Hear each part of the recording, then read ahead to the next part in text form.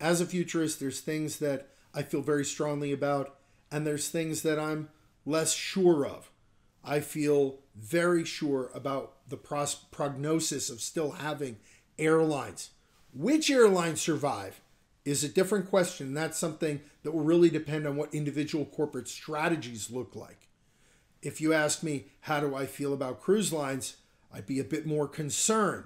Again, there's likely to be consolidation in industries where there's losses. Same thing could happen in hotel industries.